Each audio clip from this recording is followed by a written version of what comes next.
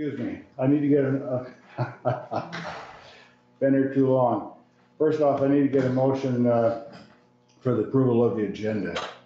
Yeah, we'll do that one too. Mr. Forsyth, Mr. Reagan, all those in favor? Aye. Opposed? Thank you. Next up on the agenda is we have a presentation by our St. Lawrence County Forester regarding the emerald ash borer. Aaron, are you with us? There, and John Penbush as And well. John? Yes, I'm here. Yes, sir, Okay. Mr. Denisha, I'm here. I'm going to turn it over to you. There was a PowerPoint sent over earlier today. I was wondering if I could get that up. Yeah, coming. Yeah. On the way. Thank you.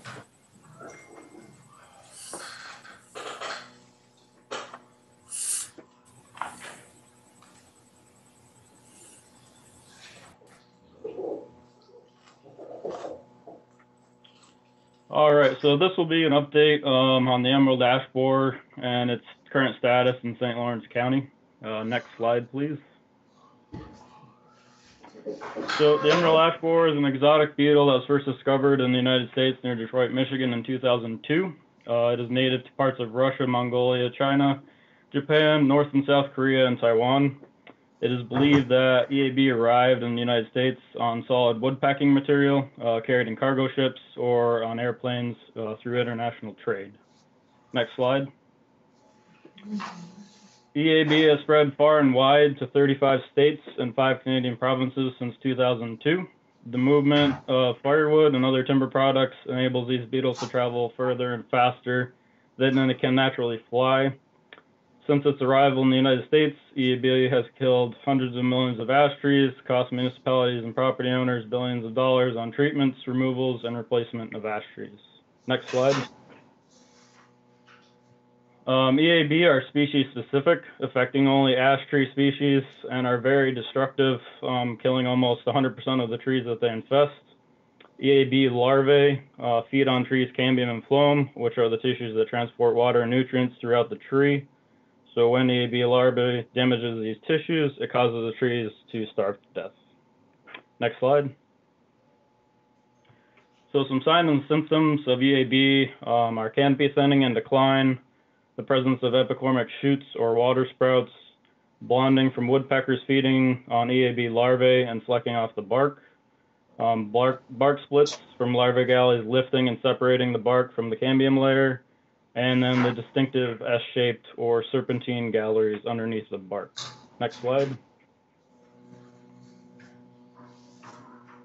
So EAB can naturally spread anywhere from a half mile to 3 miles per year, and this is dependent on ash density, EAB population size, and topography of an area. And ash trees typically die within 3 to 5 years after infestation, which is also dependent on EAB density, tree vigor, and site characteristics. So the map to the right shows the current known locations of EAB in St. Lawrence County as of August 1st of this year. And currently, EAB is naturally spreading at a rate of 1 to 2 miles per year in St. Lawrence County. Though this rate of dispersal could change if infested material is transported to new locations, so essentially the movement of firewood. So within 7 to 8 years, EAB could be widespread throughout the county. So to give you an example, EAB could reach the village of Canton in 2 to 3 years, and then ash trees would start to decline and die 3 to 5 years after that. So it could be expected to see dead ash trees in Canton within 5 years. Next slide, please. Here are some helpful resources that provide general information about EAB, some online resources to help with EAB management, such as determining ash treatment and removal costs, how to report EAB, and some more in-depth information regarding current scientific research and studies. Are there any questions?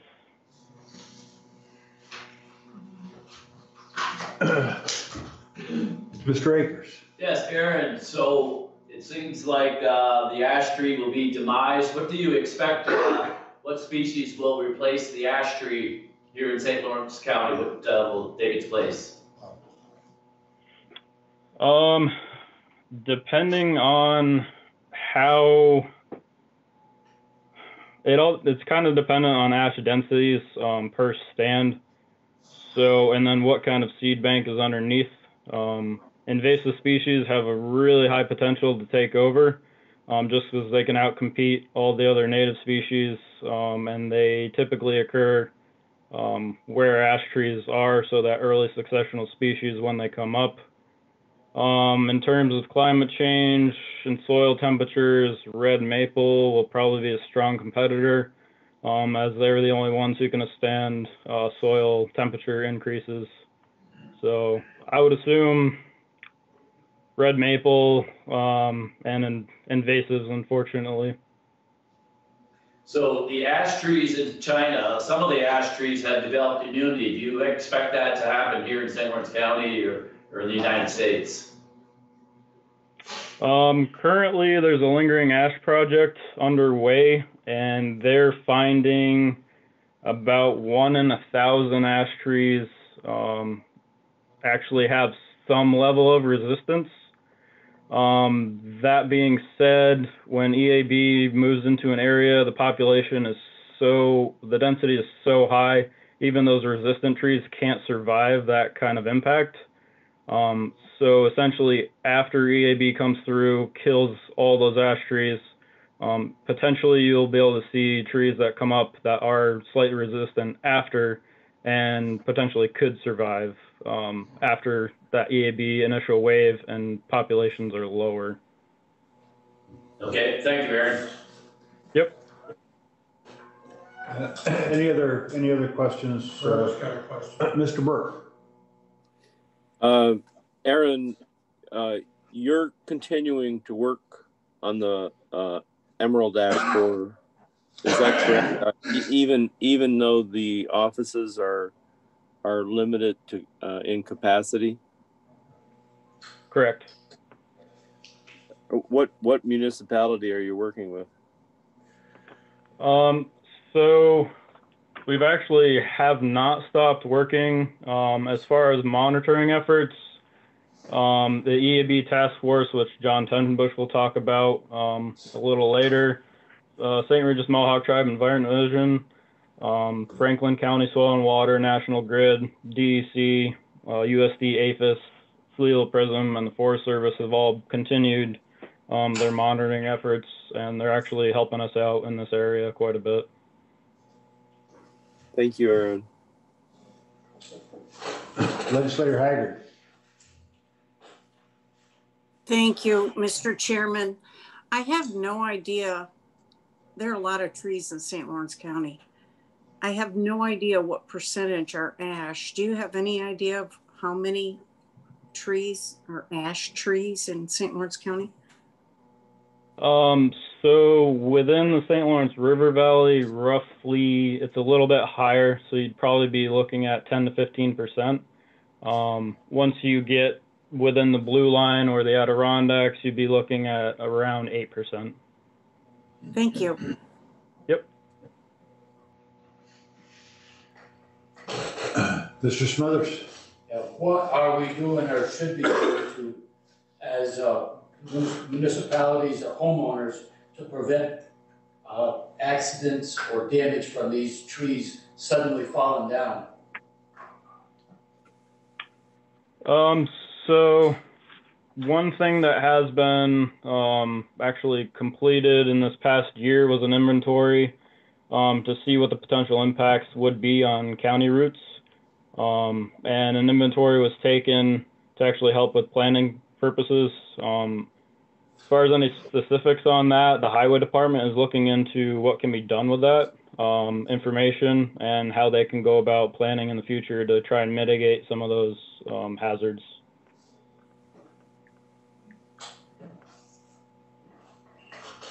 Anyone else have any questions for Aaron? I guess, Aaron, I know I was involved with the Emerald Ash Borer Task Force a couple of years ago, and we talked about the impact that it could have on some of our Native American craftsmen. Is that still a potential? Yeah, so the U.S. Forest Service is actually working closely with the St. Regis Mohawk tribe, and they are finding potential black ash sites that they can try and keep alive as long as possible so they can maintain some level of resource into the future. They're utilizing SLAM management, which is slow ash mortality.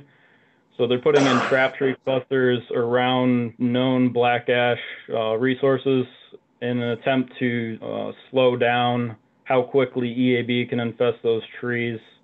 They've also looked into preserving material, so actually taking splints, pounding them out, and then freezing them. They're getting about 20 years or so out of those for preservation. Another thing they're looking into is sinking logs in lakes, so actually taking oxygen aspect out of it and trying to preserve logs underwater. There's also alternative basket making material that they're looking into. Other species, I know they've tried box elder as far as that for splints, and they might actually look into older methods, even pre-black ash, which would be white oak, which they actually used to use way back when for splint basketry. Great. Thank you, Aaron. I appreciate that. Yep. John Tenbush, I'm sure you have a part in this or some words that you'd like to share with us. Yes, good evening. I was asked to talk about the history of the Emerald Ash Borer Task Force. Can you folks hear me? I'm getting a weird reverb. But if you can hear me all right. Yeah. Okay, fine. All right. Emerald ash borers have been a concern in St. Lawrence County for at least a decade. In 2010, the Environmental Management Council invited Mark Whitmore, an entomologist at Cornell University, to present information about the emerald ash borer, its potential effects on ash trees in St. Lawrence County, and how local communities can plan to deal with its impacts. This session was attended by more than 70 people. Most of them were involved in the forestry industry. A little later on in 2014, the EMC coordinated with Cornell Cooperative Extension, the DEC, Soil and Water, SUNY ESF Ranger School, and students from Madrid Waddington Central School to conduct a survey of ash trees within the village of Waddington. Now, the village of Waddington is about 1 square mile. The survey included trees that were found on public and private property. It was completed in 1 day. In a total, 483 ash trees were observed. 53 were seen as potential hazards, which means if they became diseased and fell, they might bring down power lines or hit structures or impede rights of way. Another 24 ash trees were observed to be distressed. They had broken branches, missing bark, or other obvious signs of distress. I mention that because we did another survey later, and I'd like to describe the differences. In 2015, the EMC coordinated with the Messina Nature Center and some of the partners from the earlier effort a year ago to survey ash tree resources and liabilities along the trails at the Messina Nature Center.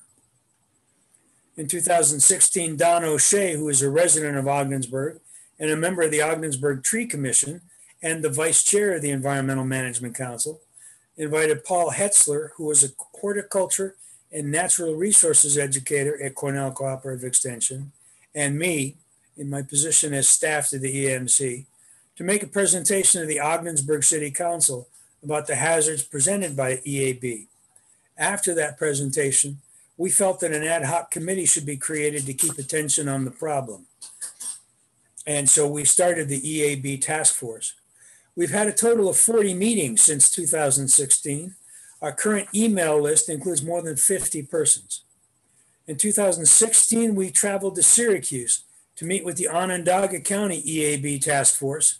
There we also saw the effects of EAB infestation.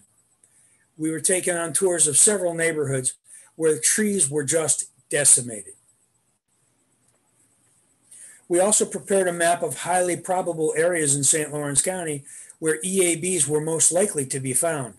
And in fact, the first EABs found in St. Lawrence County were in one of those highly probable areas that we had marked. It was along the St. Lawrence River in the town of Hammond. In 2017, we coordinated with, again, the EMC, DEC, Cornell Cooperative Extension, and Canton students to survey ash trees found on public property within the village of Canton. Approximately 80 ash trees were observed. Note the difference with the results found in Waddington. I bring this to your attention because a lot of the efforts that our communities are doing are to minimize the liability for local municipalities. They're looking at trees on public property. They're dealing with trees on public property, but there's a lot of liability out there for ash trees that are on private property. In Waddington, we found a total of 483 trees, and Waddington's a little tiny community. I have to figure that in Canton, there are a lot more than 83 ash trees. The lot more would be on private property, and those trees are going to be diseased just like the trees on public property. Those trees are going to be, dangerous, just like trees on public property. And as a matter of policy, we should try to figure out how we might deal with that. And I don't have an answer to that. I'm just saying that is a persistent problem. The EAB task force has helped partnerships develop between communities and organizations. Notable has been the willingness of National Grid forestry staff to work with local communities to address ash trees in their rights of way. Such activity has halved the cost and liabilities faced by those communities. If I'm not mistaken, National Grid has worked with the county, and National Grid is going to be dealing with ash trees on their rights of way, which is typically on one side of a road. That's why it halves the liability. So almost half, the county has 600 and some miles of roadway.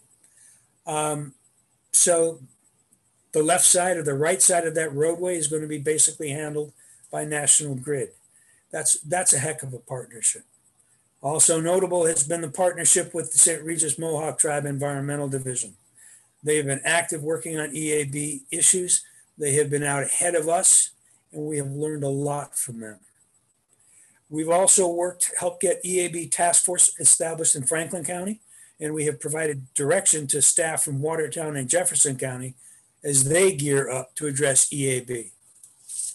Are there any questions?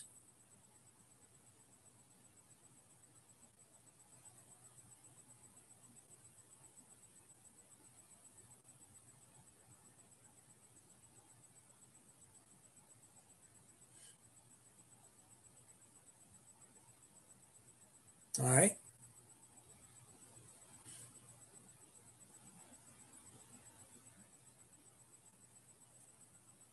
That's okay. What's especially dangerous about this insect compared to other trees damaged by other types of insects in the way that the trees are apt to be killed and cause liability issues, like you said? There are a couple of things. One is the relative speed with which the emerald ash borer kills the tree, 2 to 5 years. Another factor is that these trees, ash trees that are killed by emerald ash borers, and Aaron could probably explain the biology of this better than I can, but they're prone to what is called catastrophic collapse, which means they basically fall apart with no precipitating incident. There's not necessarily wind. There's not necessarily any kind of a storm. A tree just collapses and no warning. So that makes it particularly dangerous. And another reason is that ash trees, we had Dutch elm disease 50 years ago. We had chestnut 50 years ago. Ash trees were seen as a replacement for elm trees and chestnut trees in urban areas. So Aaron mentioned that in St. Lawrence County, the ash tree is maybe 7 to 10% of the tree cover. In our villages, in our more settled areas, they can be up to 25% coverage in those areas. So that's 1 out of every 4 tree. That's a relatively large proportion of the tree cover. And so because they're predominantly in these villages and things, they are therefore closer to things that they could impact if and when they catastrophically collapse.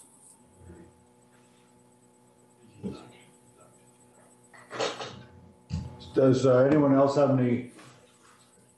Yes, Legislator Haggard. Thank you, Mr. Chairman. Mr. Tenbush, how would we mitigate this? I mean, is somebody going around checking these? Whose responsibility would it be to make sure that a tree isn't going to fall on somebody's head or their car or something? Would it be, as a board, what do we do? Well, ma'am, as a board, I think the county is doing what it reasonably can, in that they're working with Aaron and National Grid and others to do surveys of trees. And so the trees that Aaron has surveyed, he is able to, since he's a trained professional forester, he's able to rate trees. So he has an idea as to the degree of well, I don't want to put too fine a point on it, but he can't necessarily say this tree's ready to fall down now. I mean, but he can say that the trees, this tree or the trees in this area are further along the process of deterioration than in some other areas. And that gives us a direction to go. If Mr. Chambers sends a highway crew to take down a couple trees, he knows to go to this area rather than another area. Okay. And communities are starting to do some of that as well.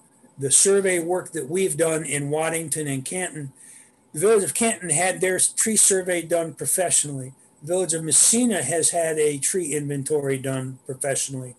Ogdensburg has had a tree inventory done professionally. Potsdam is having a tree survey done professionally of trees on public property. But again, as I mentioned earlier, nobody has been able to figure out a public policy solution to the problem of trees on private property. Thank you very much. Does anyone else have any questions or comments for either John or Aaron? Nope, I guess we're good. Thank you, John. Thank you, Aaron. Yes, sir. Good evening, all.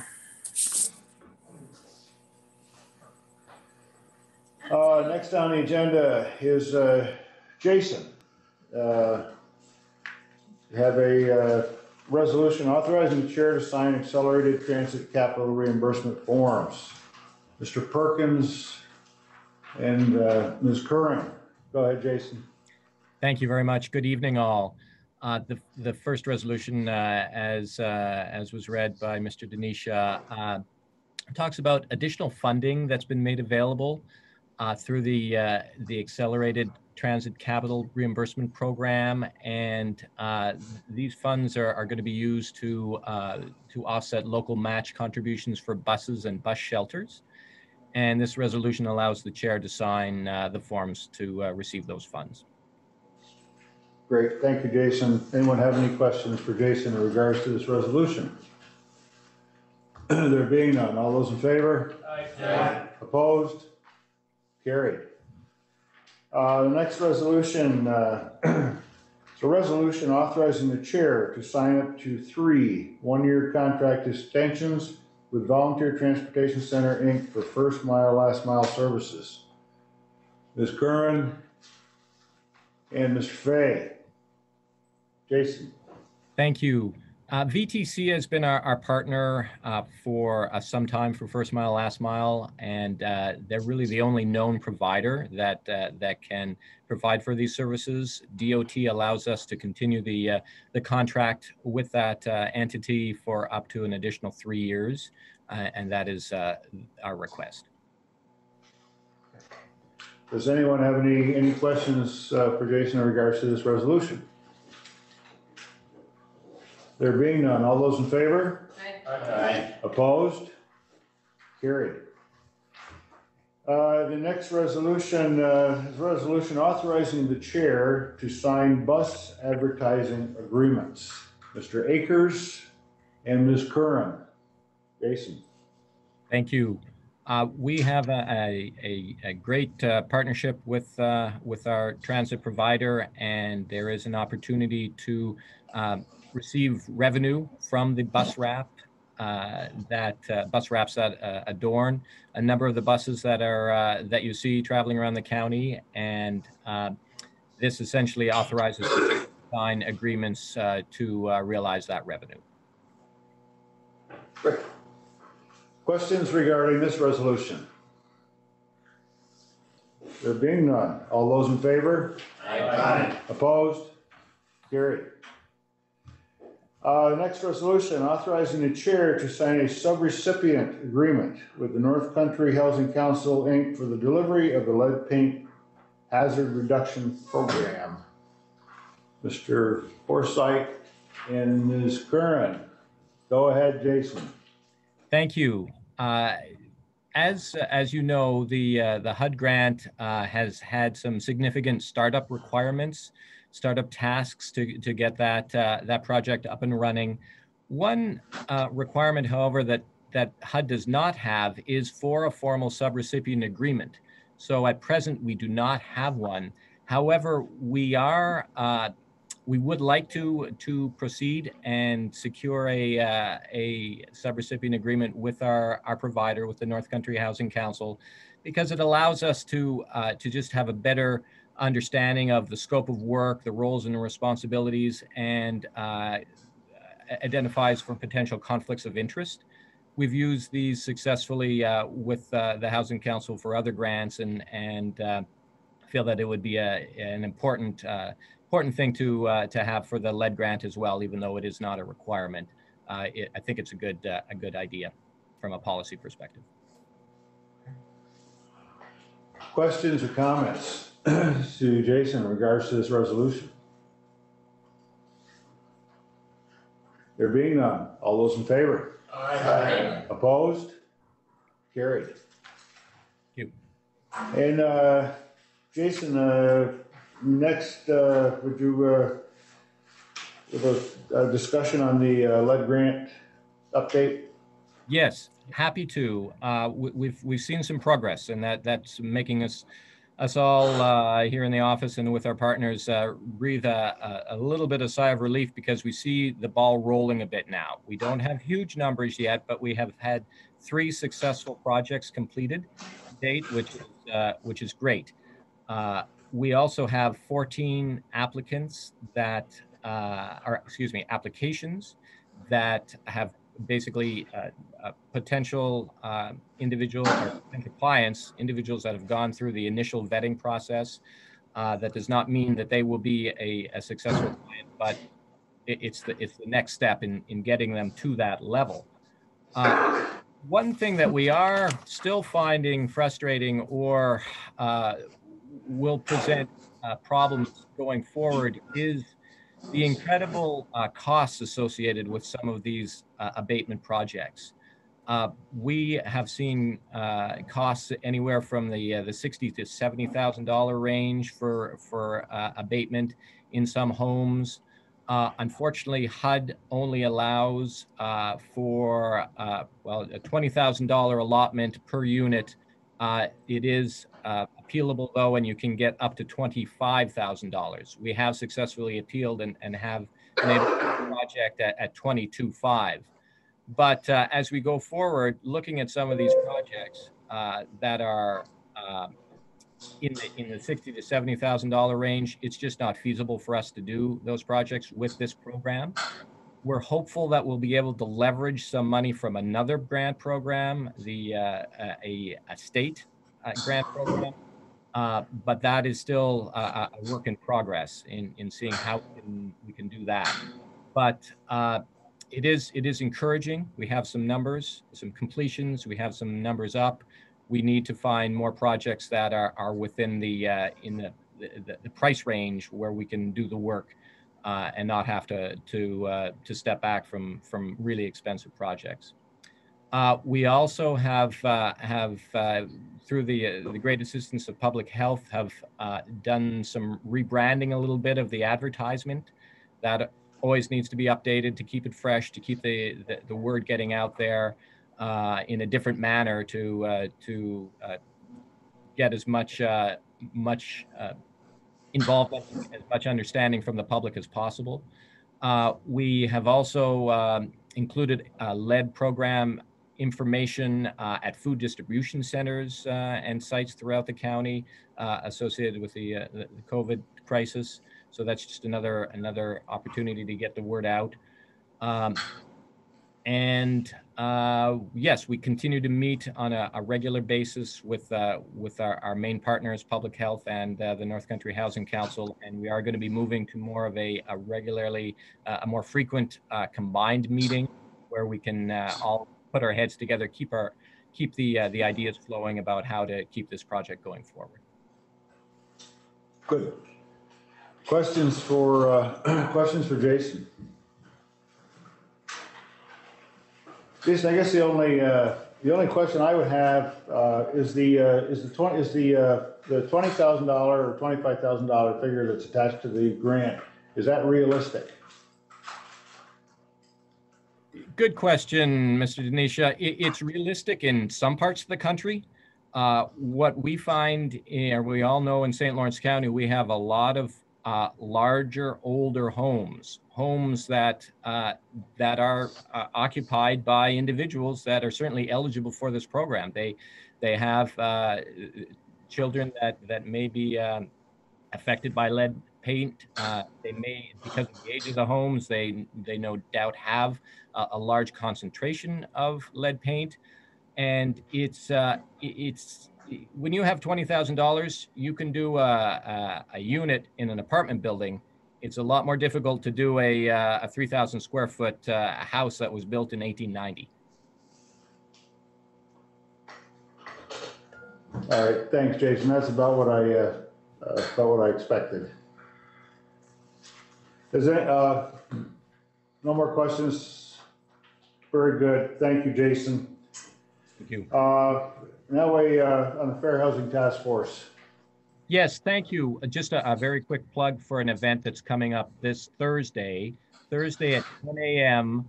We have two presenters, Sally Santangelo, the Executive Director of Central New York Fair Housing, and Mrs. Griffith from the Legal Services of Central New York. They will be talking about the eviction process under COVID, and we've advertised it pretty far and wide for tenants, landlords, the general public, anyone that has any connection with tenants and leases, just as an information opportunity, just to see what's out there from the state and from the legal side of things with regard to the eviction process. So I do have a link that I'm happy to share with anyone if people are interested in attending that. It will be recorded as well, so if you can't make 10 a.m. On Thursday, it will be available after the fact. Thank you, Jason. Does anyone have any questions for Jason? Thank you, Jason. Thank you. Have a good evening. On to emergency services. Matt, are you with us? Yes, he is. Good evening, everybody. First resolution is a resolution authorizing the chair to sign a contract with New York State Office of Homeland Security and Emergency Services to accept a fiscal year 20 grant and modifying the 2020 budget for the Office of Emergency Services. Mr. Perkins and Mr. Lightfoot. Go ahead, Matt. This is one of our yearly grants that we get fiscal year 20. What this does is for other fees and services, gives us money for our Spillman, our CAD maintenance, and the technical equipment that is going to help offset the cost for our interoperable equipment for our new towers that we're building. Okay, anyone have any questions for Matt in regards to this resolution? There being none, all those in favor? Aye. Opposed? Carried. And next one is a resolution authorizing the chair to sign a contract with New York State Office of Homeland Security for fiscal year 20 Emergency Management Performance Grant. Mr. Lightfoot and Mr. Sheridan. This one here is another yearly grant. This one helps offset of administrative costs in the office, salaries of the administrative staff. Okay, any questions on this resolution for Matt? There being none, all those in favor? Aye. Opposed? Carried. And the last resolution would be modifying the budget for emergency services for overtime costs. Mr. Fay and Mr. Forsythe. Go ahead, Matt. This is to move $8,000 out of contingency into our overtime line to offset some of the overtime that we occurred that we're hoping that'll get us through to the end of the year. Any questions? There being none, all those in favor? Aye. Opposed? Carried.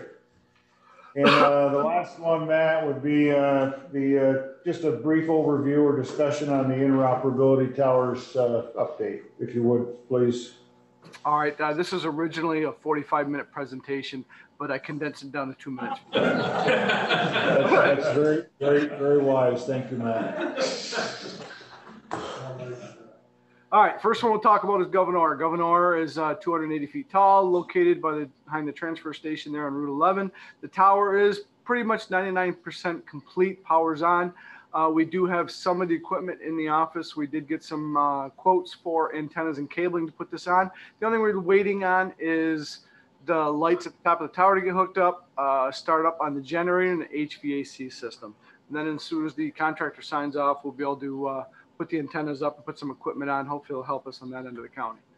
Next is Wallington. Wallington is currently being worked on, 270 feet tall. As you see in the pictures there, that's the foundation and the round circles where the tower is going to sit.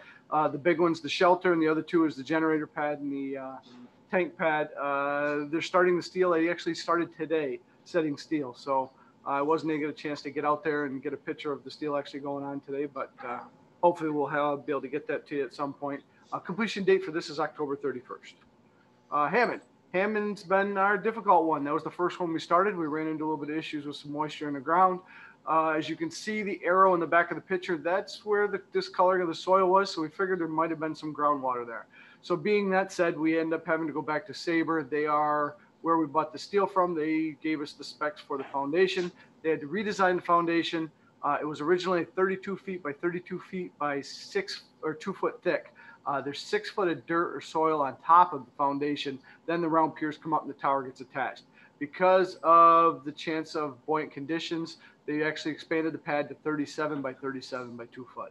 So we had to do a change order for that extra 5 foot each way in the rebar and work up a solution where we can use the rebar that was already purchased on site. So we just had to do that. We're currently waiting for Midstate to send over. They sent us the change order over, and I asked him to sign a copy, send it to us so we can get it signed and we can get the guys mobilized on the site and get going. Kimball Hill, just a quick one. This one has been done. As you see, there's 2 towers. The one on the right is the newer one. There is some stuff on the one on the left. We're trying to get all our stuff off there and some of the vendors off on the new one. Currently, we have 2 electric bills and 2 heat bills. We want to condense that down to 1. There's no reason to keep them both going when we only need the 1. Cranberry Lake. Cranberry Lakes, we just recently had some issues. That, as you see, is the tower is owned by American Tower Incorporated. That is basically an AT&T rents most of the space. We do have a repeater on the site with a small antenna. Some of you know AT&T got permission to turn up some of their signal strength. By doing that, it kind of shut that repeater down. We're not able to transmit off of it. So right now we ended up moving them to Mount Morris. Mount Morris is in Tupper Lake. It's a little bit further away on Big Tupper, but we're able to hit the repeater. We're able to tone them out in the pagers tripped and the sirens tripped. So we are currently working with Blue Wing to come up with some solution for the Cranberry Lake area to be able to get something more permanent in that area. And we move on to Big Tupper. This is one of our repeater sites, repeater 8. You can't really see, but right there is our little itty bitty antenna with 2 little loops on it. That's ours, this directional point towards our side of the county. Any questions, comments, concerns? Thank you very much. Any questions from Matt? That's how to take questions right there. I think we lost. Thank you, Matt. I John, think did you have a John's got a question?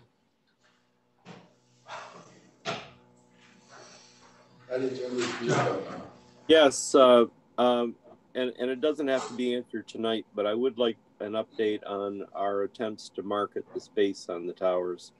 We currently are working with one of the vendors for one of the sites. The county attorney has a tentative contract. Ruth and I have already met last week about it.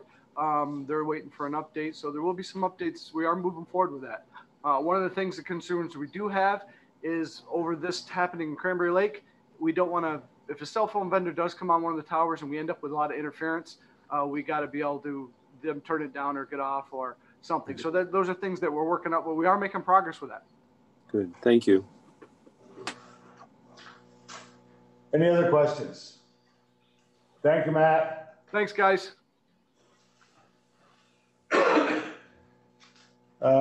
Next on the agenda is Tim.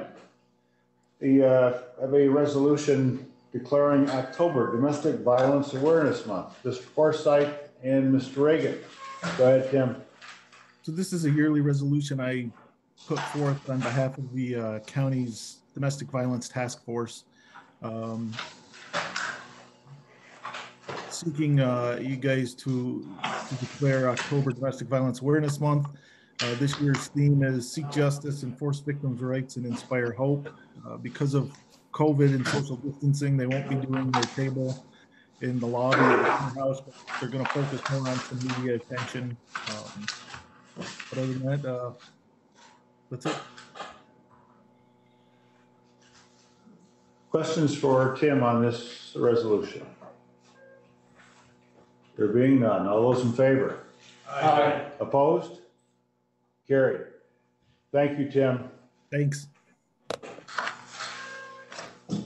And Mike. Hey, the first resolution is just moving some money around our central stock room. No increase. Oh, I'm sorry. Ever a resolution modifying the, I know you want to get out of here, Mike. I'm not the only one. Resolution modifying the 2020 budget for the Governmental Services Department for COVID-19 response. Mr. Forsythe, Mr. Fay. Okay, Mike. Okay, thanks. No, it's, we're just moving some money around the central stockroom accounts, no increase in local costs, just so we can pay some of the appropriations we did for sanitation supplies for the COVID response. Any questions for Mike on this resolution? There being none, all those in favor? Aye. Opposed? Carried. And the next one would be a resolution regarding adoptions of records retention schedule. Mr. Perkins, Mr. Akers. Okay, the New York State Archives is responsible for providing records management retention schedules. The responsibility of the county is to adopt these so we can officially dispose of records. Recently, the State Archives has combined all of the different ones for the counties, villages, school districts into one, which is now called LGS1. There is a copy of that on Google Drive if anybody would like to review it or look at it. And this resolution just adopts this as required. Any questions for Mike regarding this resolution? All those in favor? Aye. Opposed? Carried. Thank you. Thank you, Mike. And Johnny. You should be here.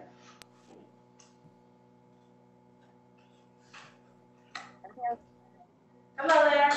There she is. Hey, we have the first resolution is authorization to revise Medicare Part B reimbursement policy for St. Lawrence County. Could I get a motion of Mr. Forsyth and Mr. Sheridan? Go ahead, Johnny. So in 1985, the Board of Legislators established a reimbursement policy for retirees and their spouses for Medicare Part B premium reimbursement. And in 2012, the Board of Legislators adopted policy changes related to eligibility and reimbursement levels. And if you recall, last year, at the end of last year, we had a larger number than usual of retirees that did not provide HR with the documentation needed by the deadline prescribed in the policy to receive the Medicare Part B reimbursement. So after about the third retiree calling to ask about the retro reimbursement, I brought the issue to the board chair. And at that time, we decided we needed to bring it to the issue and the policy to the full board to discuss and possibly revise. Our discussion at that time led me to believe that there should be no deadline for reimbursement and no documentation required. The county treasurer feels it is important to have both in place. So I've revised the policy to expand the timeline for required documentation from 6 months to 12 months.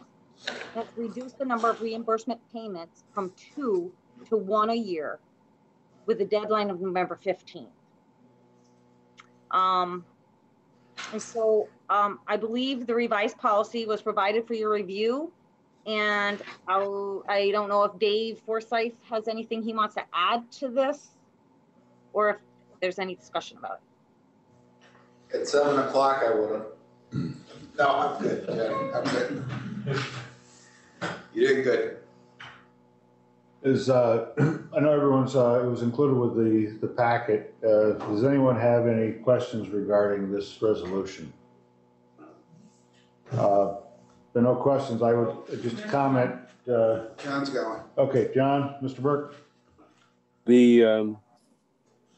That having a deadline once again would mean that people beyond the deadline, we'd be faced with the decision of not reimbursing them. Is that correct? Yep.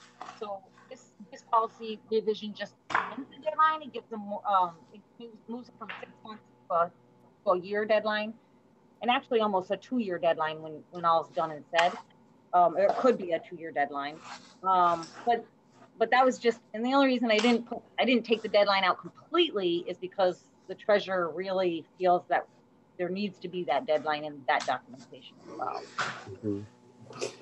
Mm-hmm. Just a follow-up question. Would we have a chance to, I assume that we would have a report for anybody who is going to lose reimbursement and be able to talk about it at the time. Is that correct? I can certainly bring those issues up now. Absolutely. One by one as they come along. Thank you. Sure. Yep. Thank you.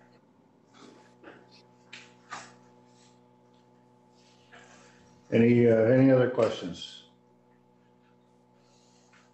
All right, all those in favor? Aye. Opposed? Carried.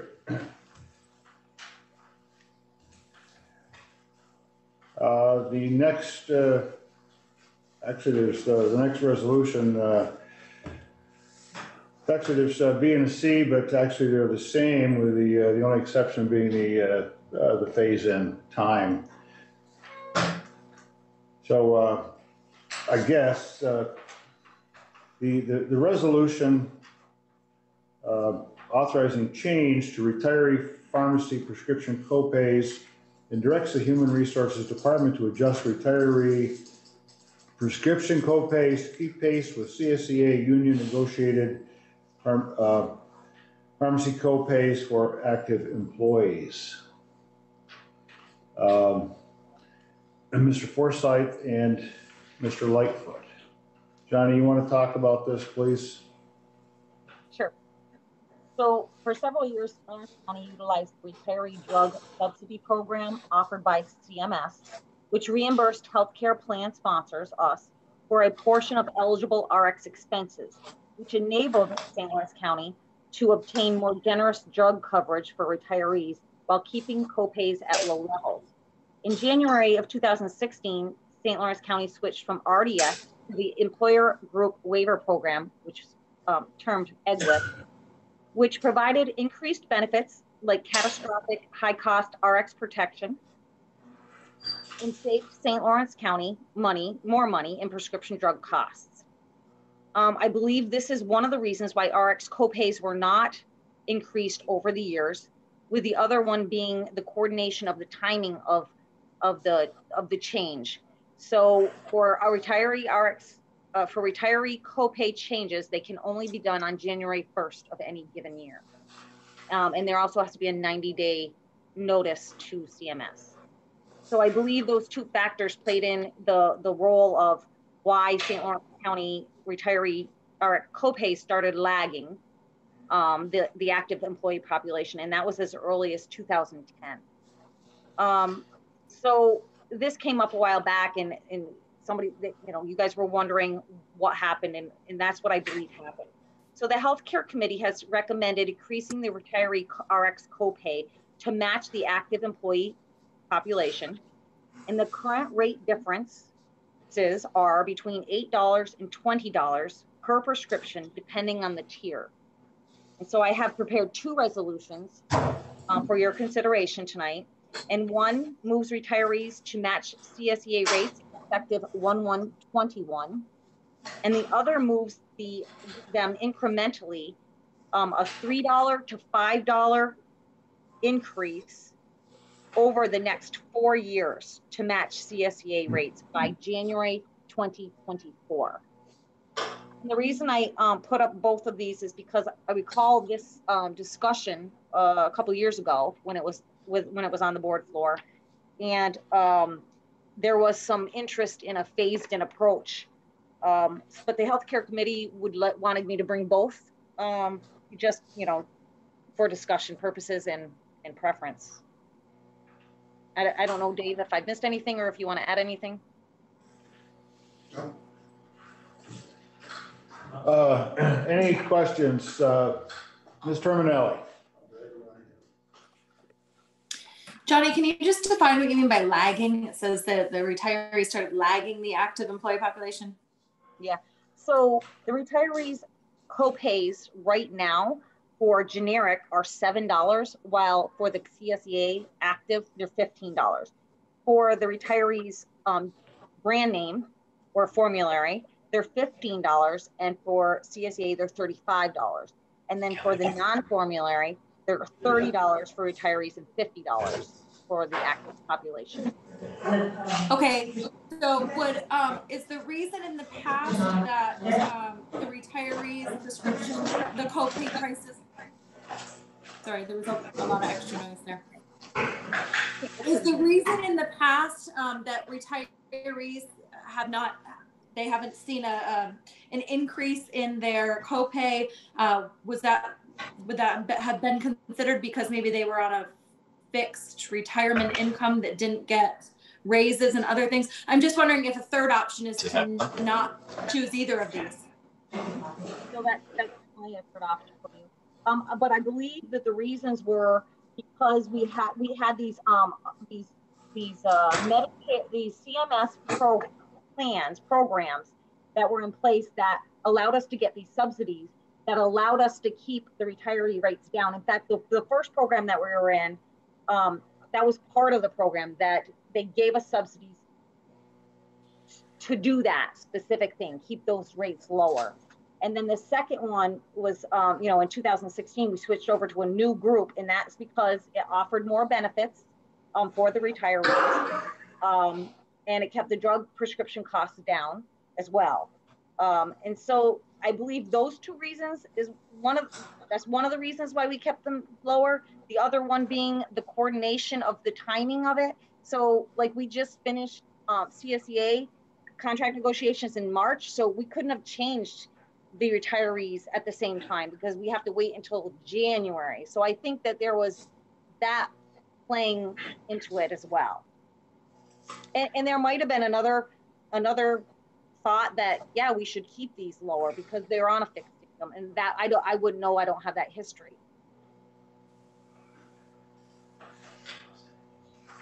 Mr. Burke.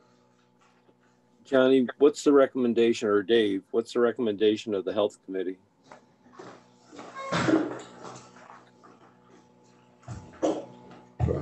The recommendation was to follow the CSEA guidelines. It's just, do you want to gradually work it in, or do you want to do it all at once? The only thing I'm concerned with a little bit with it, are we going to be able to make the 90-day for 1/1/21? So what I would suggest is that if the committee tonight determines that they want to make some kind of movement in those RX, then I can tell PROACT and tell them now, tomorrow, and we'll have the 90 days in. If you feel comfortable at the full board meeting, there wouldn't be any change in your thought processes. Well, I bet there'll be more people here than at this meeting for sure. But I have no issue either way. It's just however the will of the board is. I think it's right. You know, Medicare does it every other year to individuals. So, you know, right is right, I think. That's my opinion. Mr. Minelli.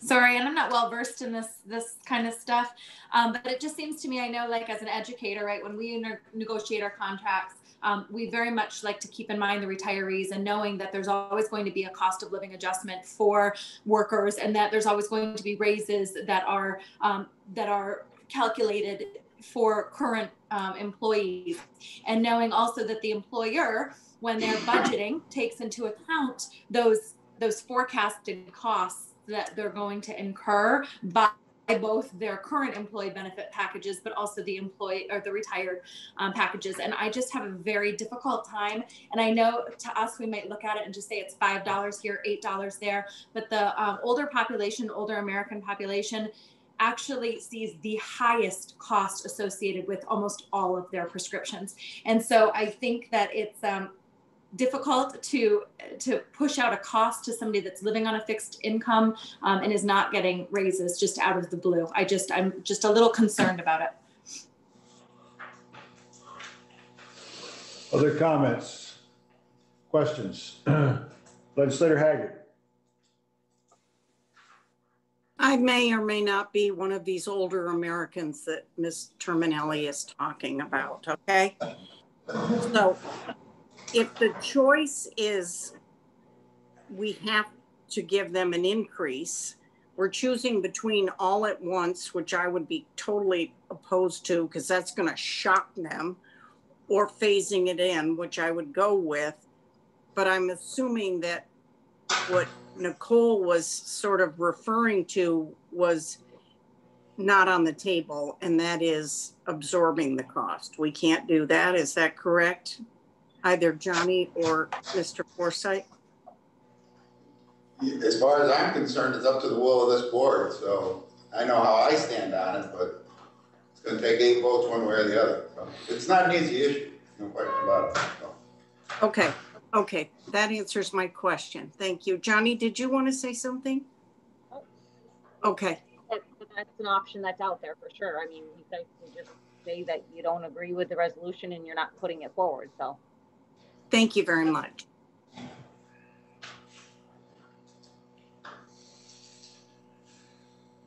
Well, I guess that is an option.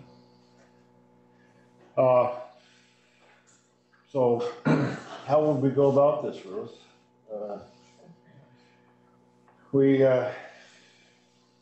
Obviously we have to choose one of these 2 resolutions to increase the copay for retirees, or we don't act on the resolution.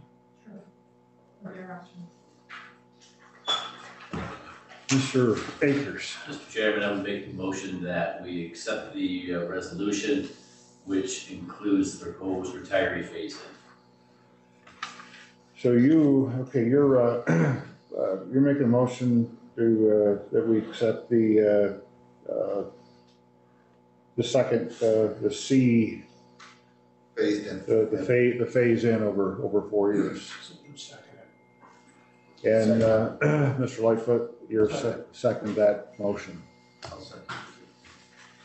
Okay, we have a motion on the table. It's been seconded, for the resolution. That's actually would be the second one, would be the phase in, over 4 years. All those in favor of that resolution? Aye. Are you having a discussion first? No. Is there a discussion? We can, John? That's the way it's supposed to. Well, if that's what you like, that's what we'll do. That's not what you, that's how it's supposed to work. Motion, then discussion. That's better at 7:30, Tony, than 10:30. Our new parliamentarian. Larry, Yeah, go ahead, John. Yeah, go ahead, John. Since we're, since the proposal, the motion on the floor is to do the phase in. I mean, we're under no timeline now. Is that correct? I mean, we don't have the 90-day timeline. If the vote carried and went with that, we don't have the 90-day timeline. Is that correct, Johnny? So I would, what I was hoping to do is if this committee felt that you were going to make a decision to make the movement tonight and that you felt it was going to go forward in the full board, then I would give them I would tell them tomorrow so we hit the 90-day timeline. We can always back out and say, well, you know what, we're not doing it. But I could meet 90-day timeline by tomorrow. For my part, I'd like a little bit more feedback from the people or the union, the people that represent the retired. I'd like just a little more information before I weigh in, and if I'm forced to vote on it tonight, I wouldn't vote to support it.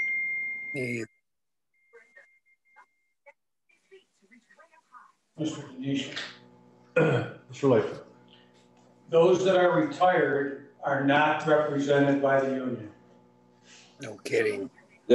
That's true, Joe, but the union has a closer finger on the pulse than most of us do.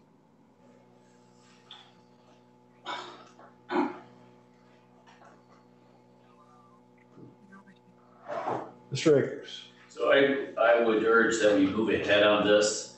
As you read in the resolution, the lagging has started as early as 2010, which is 10 years ago, and 2013 for other groups based on this. On the contracts that we have settled, the healthcare is the same for this year, and all the contracts, the increased contribution occurs in 2021.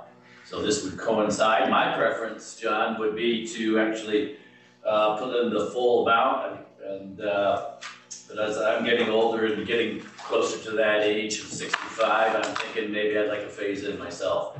So I think this is a compromise. I wish that the committee had submitted one or the other. They did not, out of respect for the wishes of the board. So I think we need to make a decision tonight on the resolution, whether we want to do a phase-in, table it, or the other. So I'm recommending this one here where it's a phase-in. I think it's fair. It allows for changes. Gradual. Thank you. Any other comments? Discussion?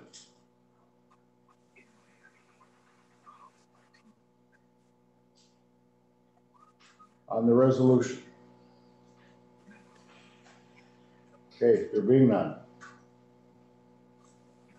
All those in favor? Aye. let's do a roll call vote, please.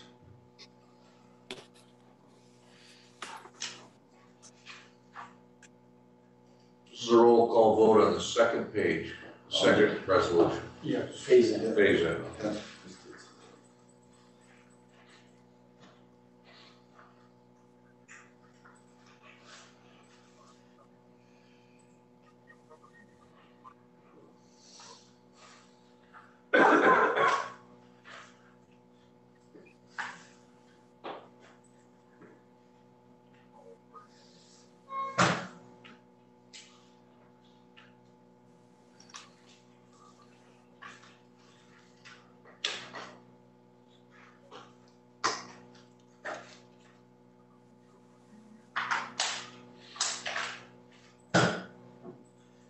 Akers, Yes. Kay, Yes. Haggard, No. Piaco, No. Burke, No. Arquette, No.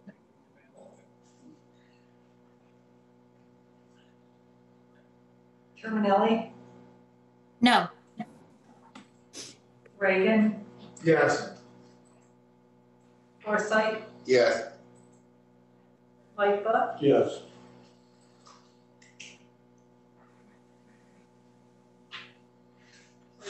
Sheridan, Yes. Smithers, Yes. Denisha, Yes. Perkins, Yes. 9 yes, 5 no, 1 absent. Motion is carried.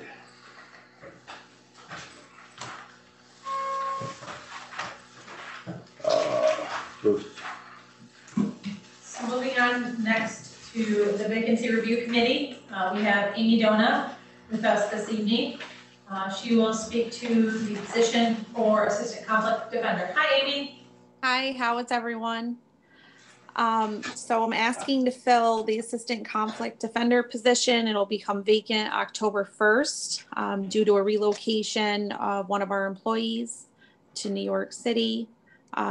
This employee primarily handles the family court, a family court caseload. All the attorneys in our office have family court and criminal court caseloads. But this attorney primarily handles a lot of the neglect and abuse matters. A lot of the cases are scheduled for trials and hearings coming up, so it's very important that we're able to fill this position so that we can start reassigning within the office, which we're doing, but also have full staff again. The local courts have been reopened as of August. We're doing virtual and in-person court appearances in all the courts now. So family court and county courts in person as well as virtual appearances. Local courts are still in person, and we do have coverage issues for our office. Filling this position, we'll still have some coverage issues, but really we just need to fill this position. So I'm just asking to approve that.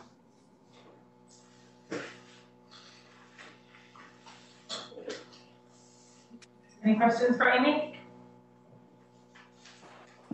Okay, thank you, Amy. Thank you. And the second department we have this evening is Sheriff's Office. Sheriff Big Ward. Good evening, or good night, or whatever time it is right now.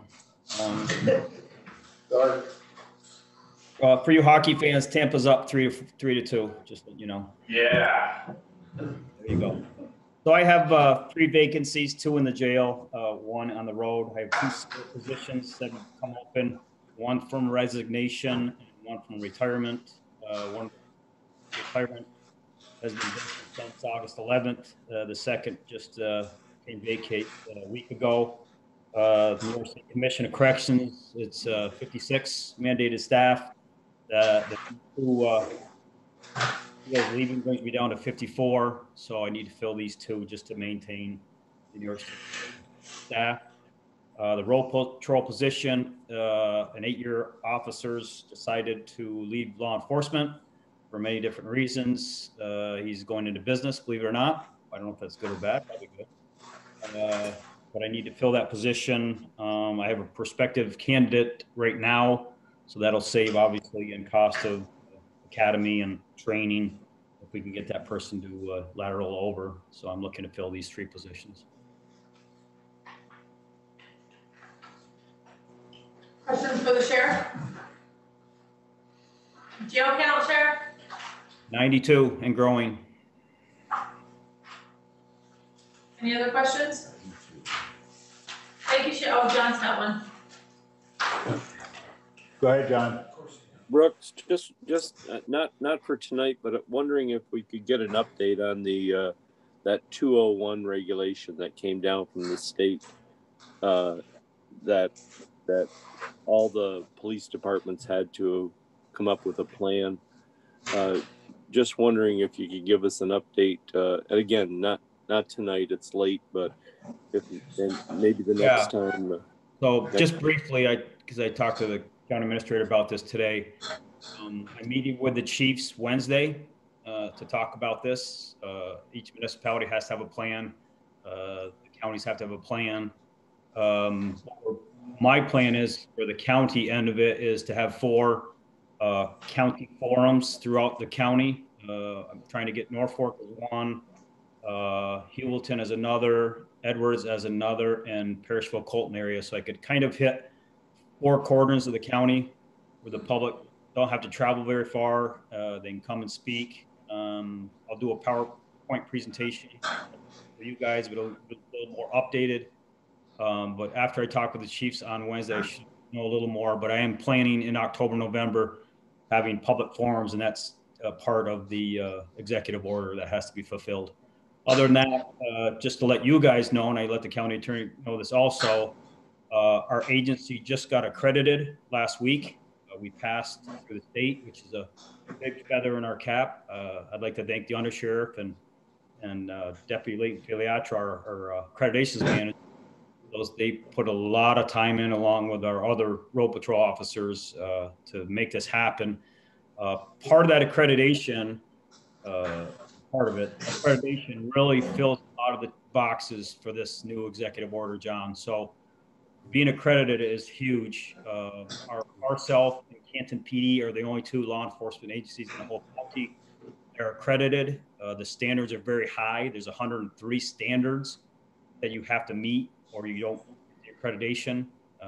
So we're really checking a lot of boxes with our accreditation. But the forums coming up in October, November are really what needs to be done. That's great. Thank you. Thank you.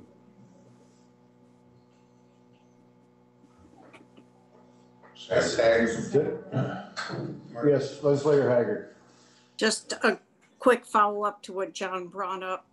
Sheriff, I did have the pleasure of speaking to the undersheriff about this. I don't know if he passed that along to you. He did. Great, that's good. So there will be people in the communities involved, not just from these like town halls, but actually working on policy and stuff with you. Well, yeah, I mean, I don't know if you're saying working on policy. I would say they have input in the policy. Right. That's what. Yeah, they'll have some input. They have input. We want them to have input. But like I said, our policies are really already there. For if you read Executive Order 203, and it's quite extensive. It's like 120 pages. But we've already accomplished, as in many sheriffs of the state have already accomplished many of these conditions for the executive order. The part that really needs to be, as I said, needs to be accomplished is these public forums and their input. And I've got, I don't know, I've probably had 8 to 10 people that have already called me personally and said, I want to be part of it, which is great. More the merrier. We want to see a lot of input from the public, different perspectives, different people. Yeah, we're going to take all their input and we're fulfilling the executive order. Thank you very much. Thank you. Any other questions for the sheriff? Thank you, Sheriff. Thank you. Thanks, Sheriff. Administrators report. Okay, so I will move through the items I have to report out to you this evening. I will begin with the letters on your agenda. And Then I will move through quick updates. I have transfer of funds for you and about 4 items to give you updates on and wrap that up. First item tonight is the review that was requested last month with regard to DSS legal. And I can put it in these terms. There are 5 of each. There's approximately 5 requests being made. There are 5 actions already being taken, and there are 5 recommendations to consider. So I'll walk down through them quickly. The 5 requests, and these are a compilation of what I've received from Cindy, and certainly a number of things that many of you have been contacted about.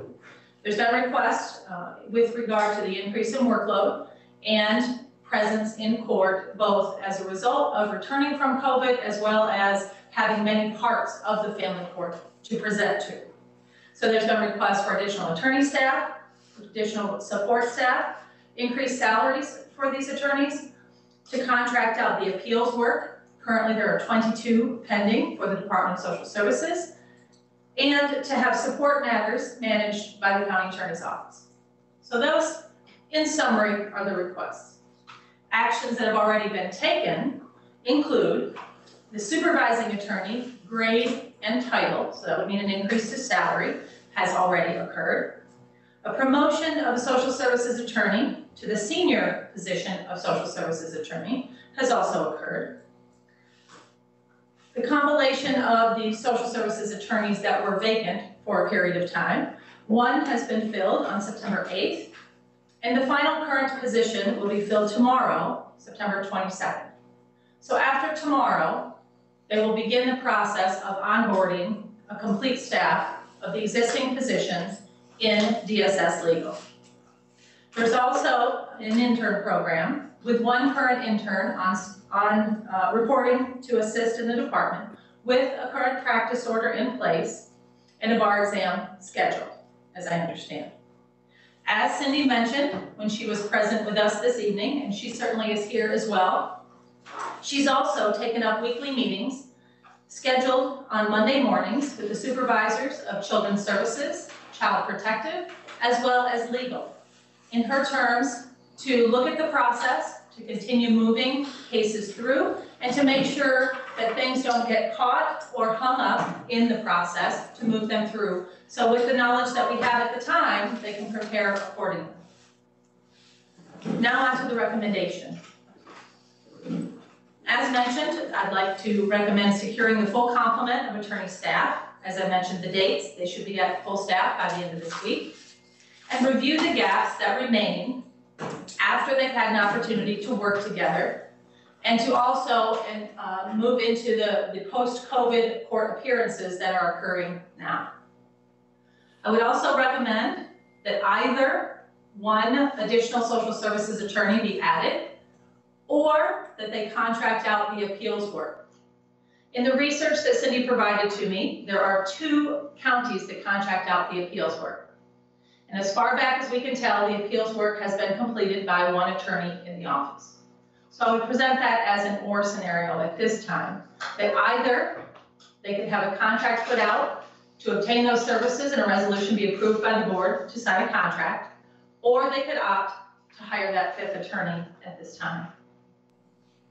The next recommendation would be and this would be to look at this for 1 year if the contract for appeals was the option, to contract that out for 1 year and make a determination based on the staff if in fact they could take that work back, or if it best be outside the county with a contract attorney. The next recommendation would be with regard to support matters.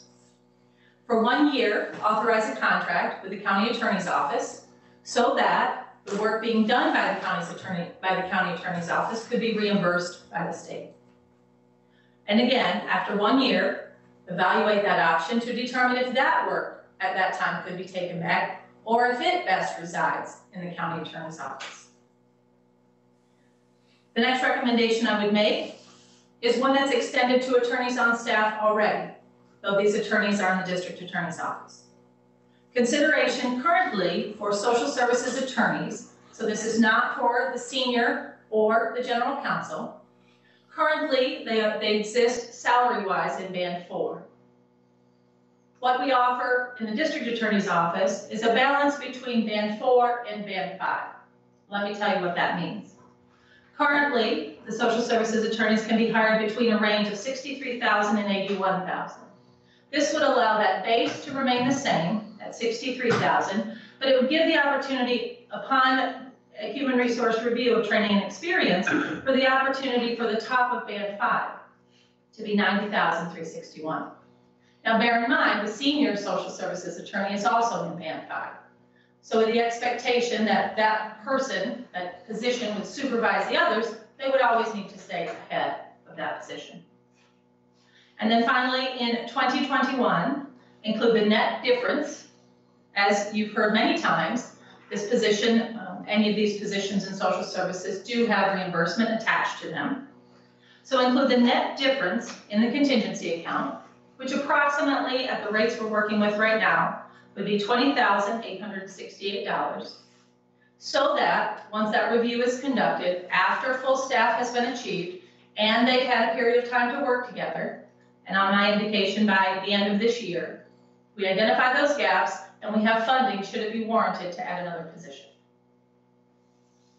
What I will do is send all of the recommendations, the current status of request, and the actions already taken to you by email to review. I would also just mention that the current number of children in foster care, Cindy might have mentioned, was 311. There are 26 children in institutional care. And just by way of the expense associated with that, the $1.1 million accommodation you made this evening for foster care has already spent, pardon me for not having it right in front of me.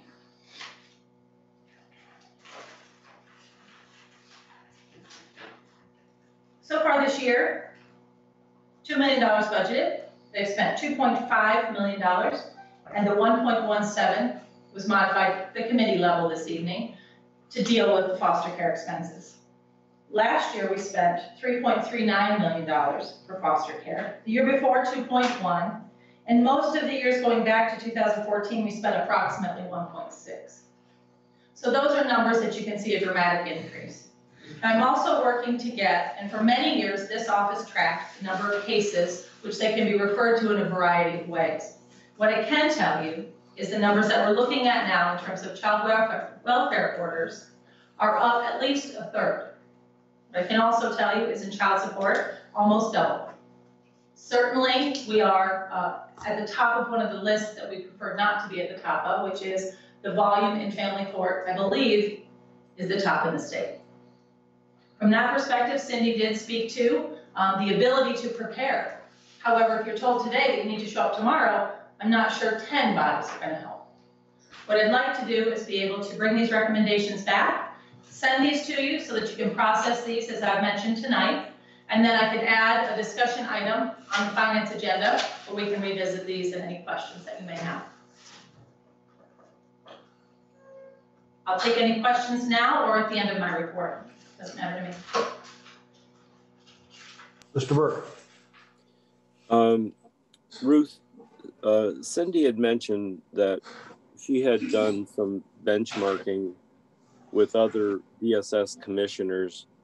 And I guess, you know, when you ask us to make decisions, I mean, there are certain pieces of information that stick in my mind.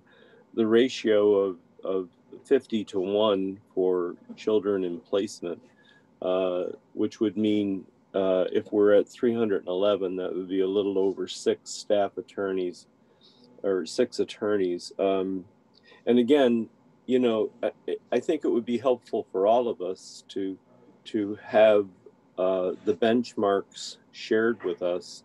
And as we talk about foster care, doesn't it, and again, correct me if I'm wrong, but doesn't it seem that if we don't have the capacity to process children's cases through courts, does that not mean that we may have foster care expenses that aren't needed?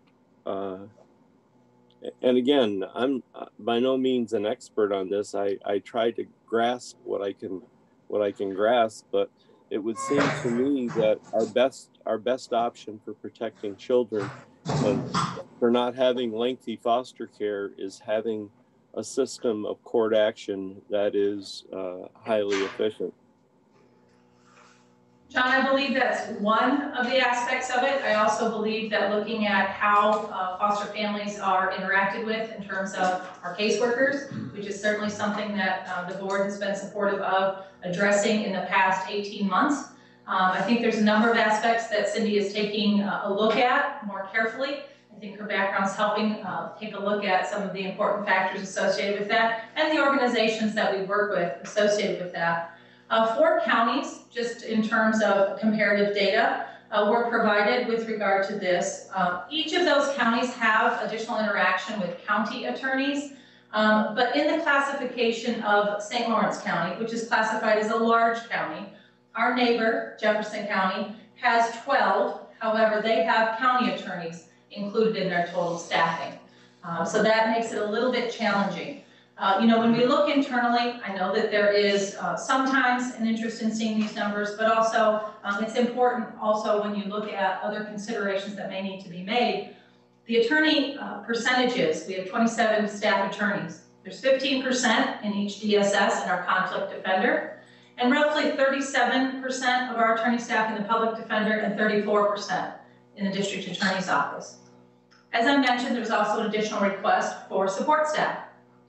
DSS support staff has 1.5 to each attorney. The conflict defender has 3/4 of 1 to each attorney.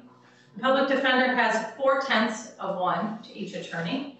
And the district attorney has 0.6 to each attorney.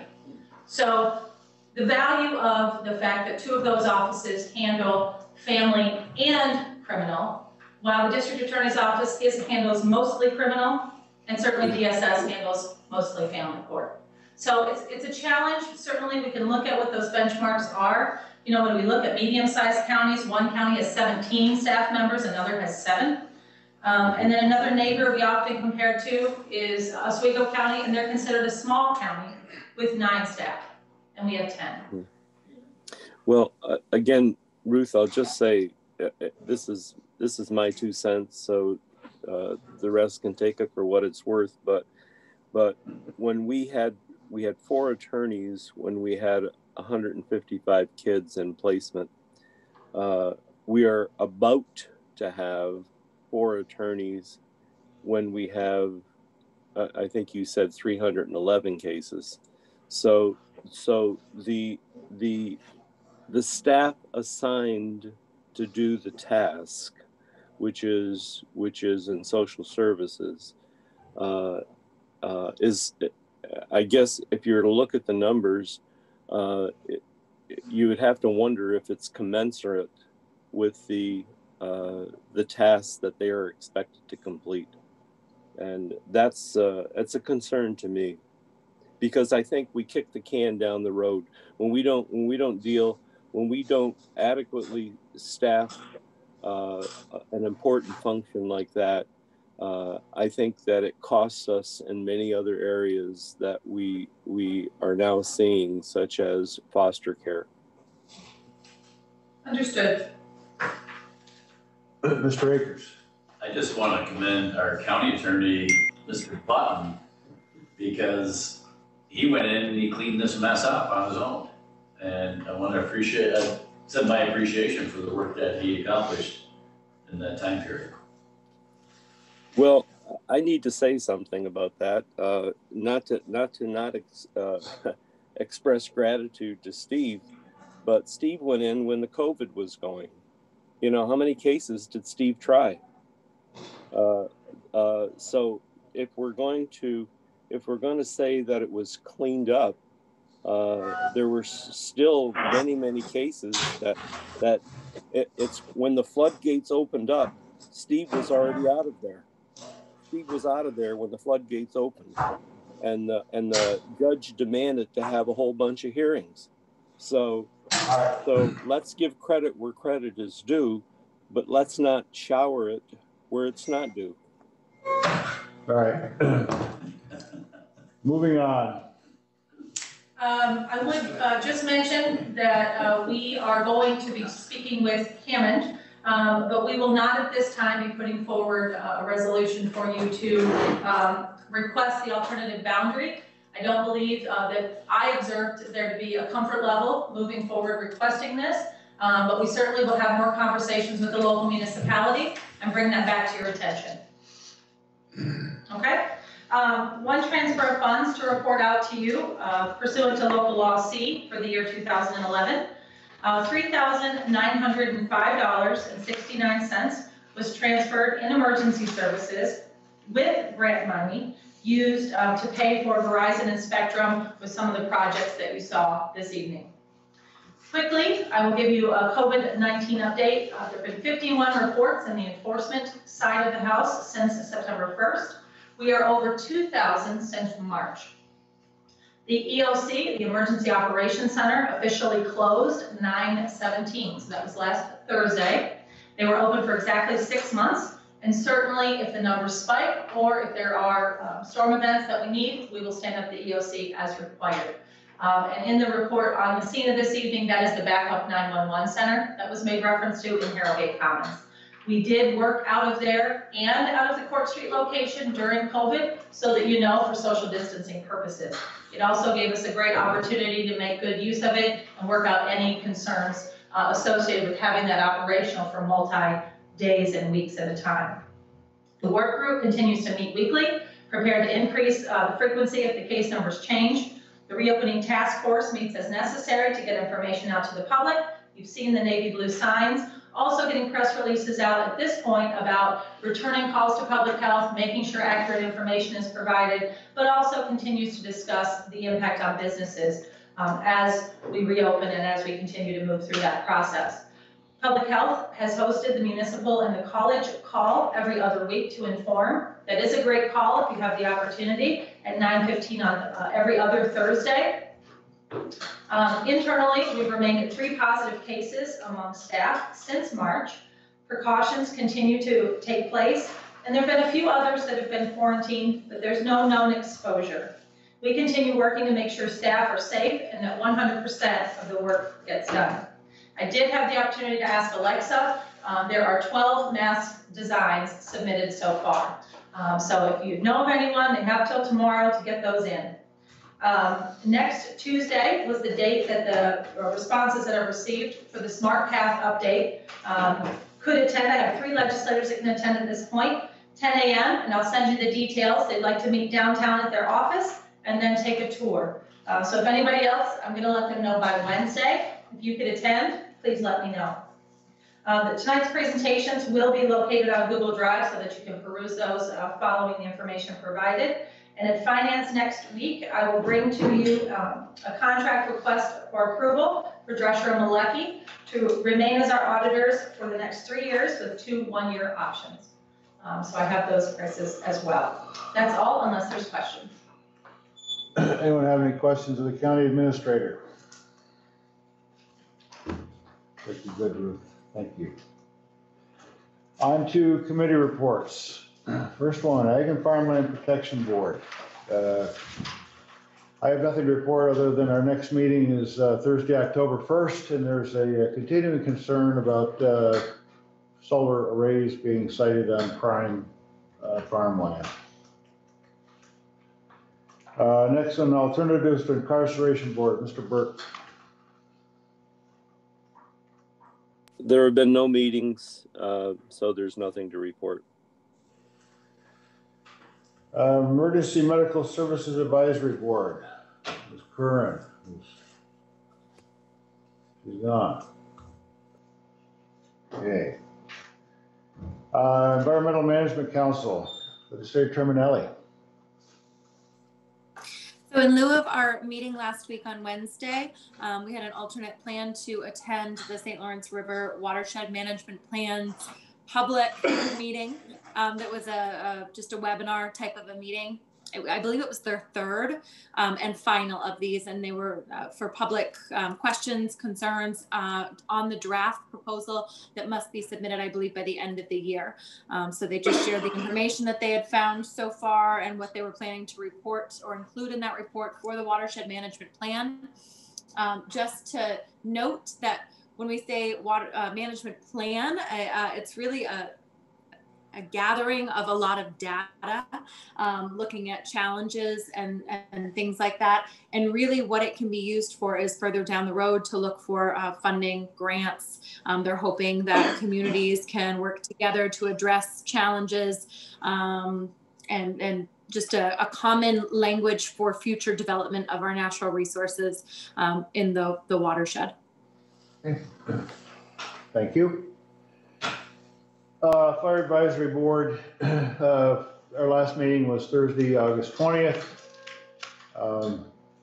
We have a new, actually Rick Collar, who was CARS 22, is retired. He's been replaced by Dave Weeks from Waddington, who's a new District Deputy Fire Coordinator, CARS 22.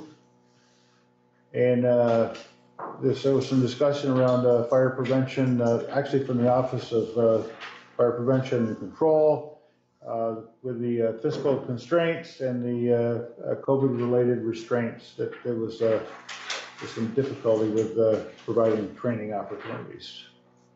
And the next meeting is Thursday, October 15th. Jury Board, Mr. Sheridan. The jury board has not met. Planning Board, Mr. Fay. I'd just like to add what you said on the Ag and Farmland Protection Board, that the planning board is worried about prime farmland also, and we recommend on numerous occasions to the towns that we do not like them on prime farmland, but the towns or villages can overrule us in majority plus one. That's unfortunate. Okay, does anyone have any old business at this point here to be brought forward? Any new business? Mr. Forsyth. 11 o'clock at night, I get a little frustrated, I guess. Tonight, several instances that I've watched where we had people speaking, department heads speaking, and members of this board texting constantly, not paying attention to the speakers. And you know who you are, you're still doing it. I think it's disrespectful, and I'm just ashamed to be part of it. It's ridiculous. So, just my thought. To me, it's ignorant behavior, but thanks. Just wanted to say that Tom Plastino has passed away. I noticed it. There was no notification from legislative group. I don't know if everybody knew that, but he passed away last week. Thank you. Thank you. That was old business. No, that was new business. Okay, that was new. Is there any other new business to come before the committee? Being none, do we have need for executive session? I think we could just do appointments if that's okay. That would be wonderful. Everything else will keep. So we do have need for executive session for appointments only. And motion to go into executive session, Mr. Akers and Mr. Forsyth.